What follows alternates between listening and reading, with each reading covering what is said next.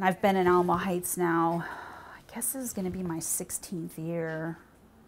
I don't know, I think it's like my 24th year of teaching. When you teach and you teach kids that are younger than you, that's all that they see because they're looking up at you. And the kids have always asked, why do you have such big front teeth? And I'm like, I don't know. It's just the way it is. I finally decided, Dr. Zamora a couple weeks ago said, we can fix that. And I said, really? I said, all right, let's fix it. So when I go back this year, the kids can't say that anymore. The last thing I want is for it to look unnatural. Sure, right? Sure. I don't want it to look like dentures, you know, like full dentures. Right. Like, yeah.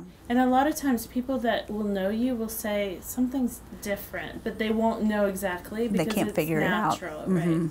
I just want my smile back because I haven't had a smile in a long time because there's been nothing to smile about.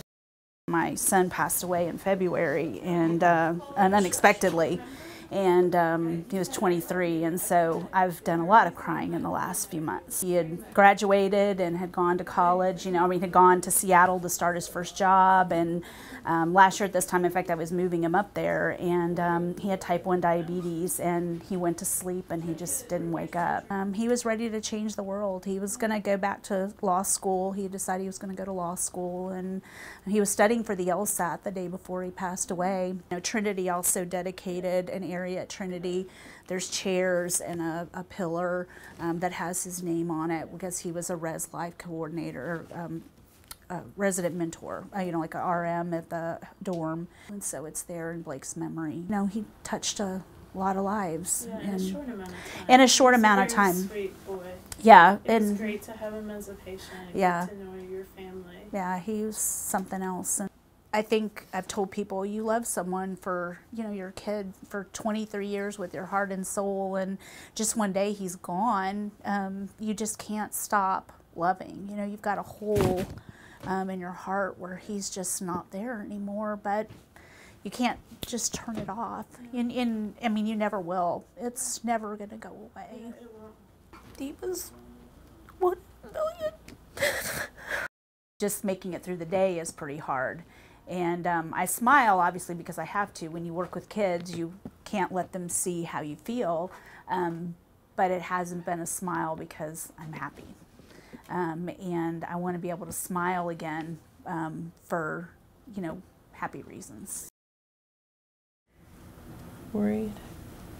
Okay, let's check by it again. Do you want to see it? Oh my gosh.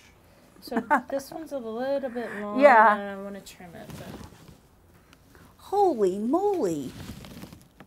Wow, that is very different. I'm so used to having Bucky Beaver teeth that I'm like kind of shocked. I look totally different, so I look like one of those people on TV, you know, that like has a pretty smile. yeah.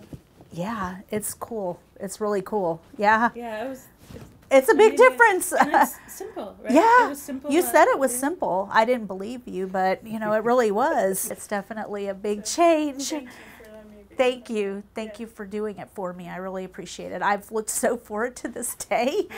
Look at me now. So, in memory of Blake, I'm not charging you for the visit. Oh, are you sure? That's. So, if you want to take that money and donate it, I will. you can. Because I wasn't sure what cause you wanted to do. Oh wow! I will definitely donate it That's to. my treat. I will donate it in his memory to the Juvenile Diabetes Research Foundation. Thank you so much. It was very sweet of you.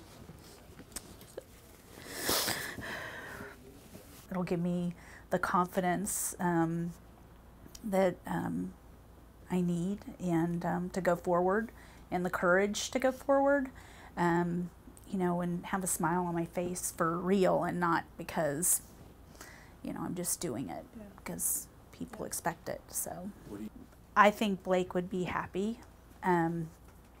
He was my biggest cheerleader, so he'd be happy that I was happy.